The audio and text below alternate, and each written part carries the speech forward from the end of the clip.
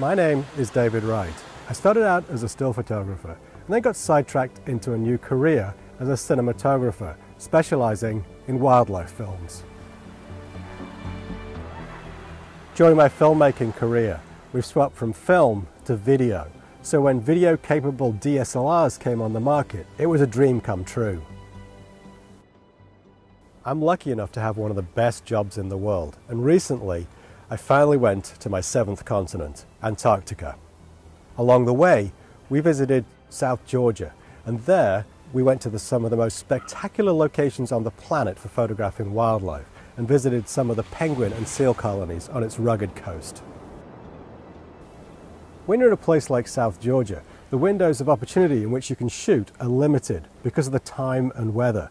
That means your gear has to be reliable, otherwise you're going to miss the shot. At the heart of my kit were a Nikon D800 and a D610. When making the transition from stills to video, there are a few other pieces of equipment that you'll need to do an effective job. First up is a good tripod and a fluid head. This enables you to easily and smoothly track your subject. The next big challenge is correctly composing, exposing, and focusing your image. I try and use a magnifier on the back of the LCD on the camera body or an external monitor or viewfinder.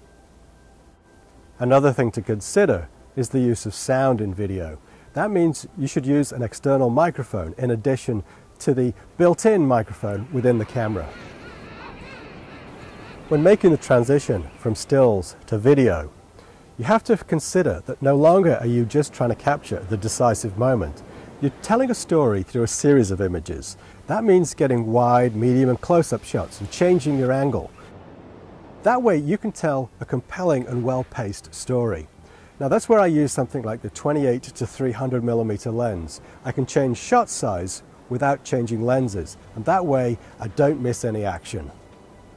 This was my first visit to South Georgia, and I have to say it did not disappoint. The numbers of birds and seals on the beach are just incredible.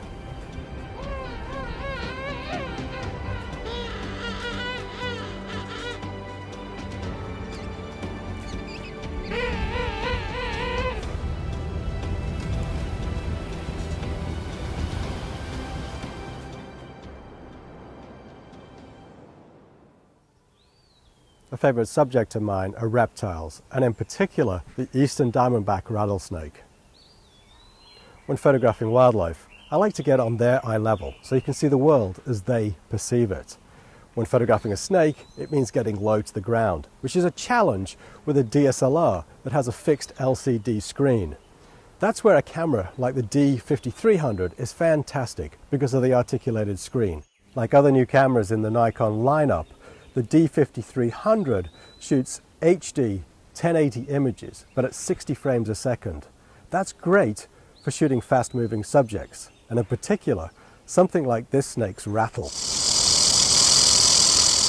In the end, having a camera like a D800, a D610, or D5300 means that I can shoot great quality stills, but also video with one compact camera system.